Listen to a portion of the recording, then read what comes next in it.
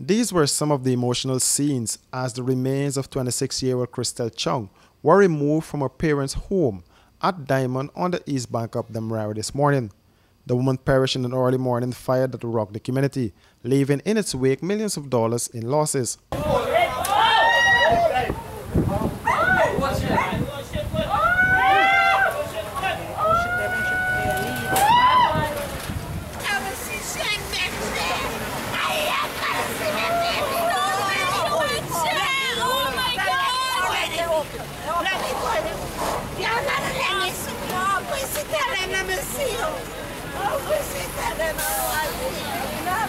There are reports that 5 persons were in the house at the time of the fire.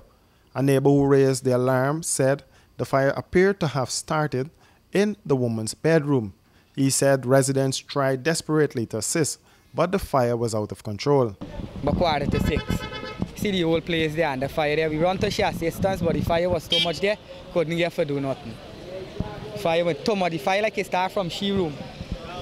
And we got to the assistance, but nothing couldn't be done. Well, them man come quick, them man do them job what they could do, but the house in flame too quick. Them man do them best. Them fireman try them best. They couldn't do nothing more. There's very good neighbors, you know. There's very good people. There's no trouble people or nothing, buddy. Very good people. And I'm sorry whatever happened there. And you know the young lady? Yes. Talk to me about her. She is a very good girl coming up. Never see she no problem, no worry so far. Well, that was it. Everybody try for break open, try for do what they do, but the fire start direct by she room there. The blaze too much, couldn't do nothing there. Family members were shaken by the tragedy and refused to speak to members of the media at the time.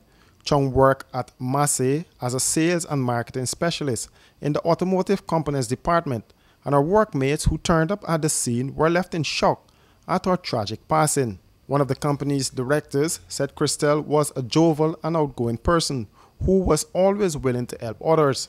He said it is indeed a sad moment for the staff at Massey. The origin of the fire is still to be determined by the Guyana Fire Service. The police investigations into the matter are ongoing.